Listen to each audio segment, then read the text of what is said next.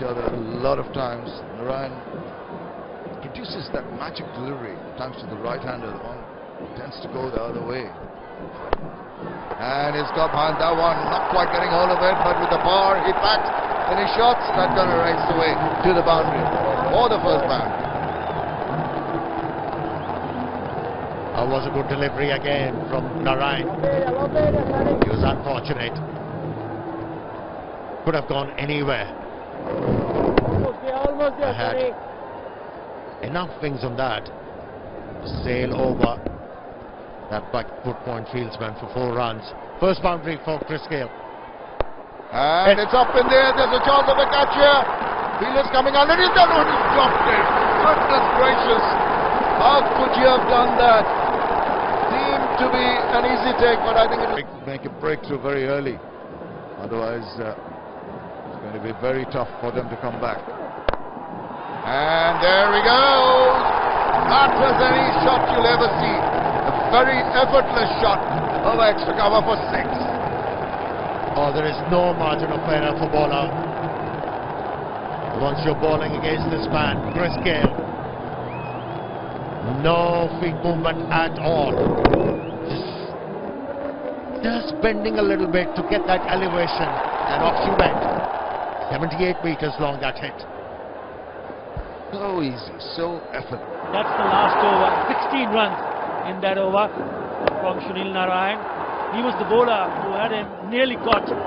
That was a big one, really big shot. It's gone into the stands. What a shot that is from Chris Gayle. That's why he's such a dangerous batsman. You give him an inch, he'll take it. Bowled him straight away.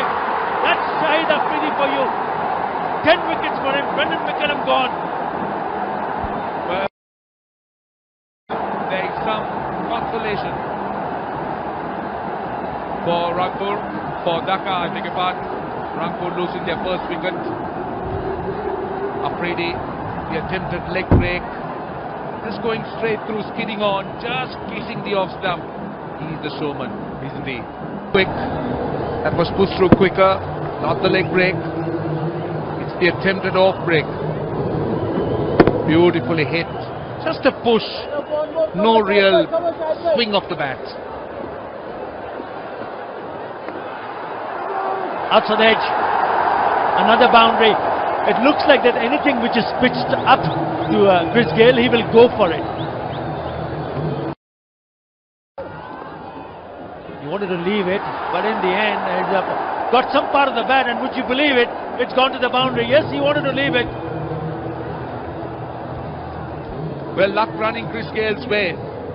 Even deliveries that he wants to leave, he seems to be connecting. Just like that. Yes, he definitely wanted to leave it, and he doesn't believe it. And you can't blame him. You really can't blame him. It's been that kind of a day because he's been dropped already, and he's also easily getting runs to wherever he wants. This time off the back foot, don't bother running. That's gone for the boundary. What a lovely touch. This is from Chris Gayle. He's just toying with Mohammad Amir.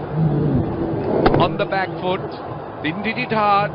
It's all about timing and all about placement. Just look at that, just a little push. But it's the timing, it's the timing, and of course the beat as well. Gayle goes high, and it's still going. In fact, now goes into the crowd, and that's his 50. That's a smashing shot from Chris Gayle.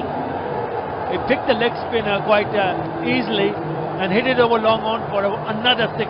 His 4th 6 already. 26 deliveries, beg your pardon, to pick up his 50. 67-50 for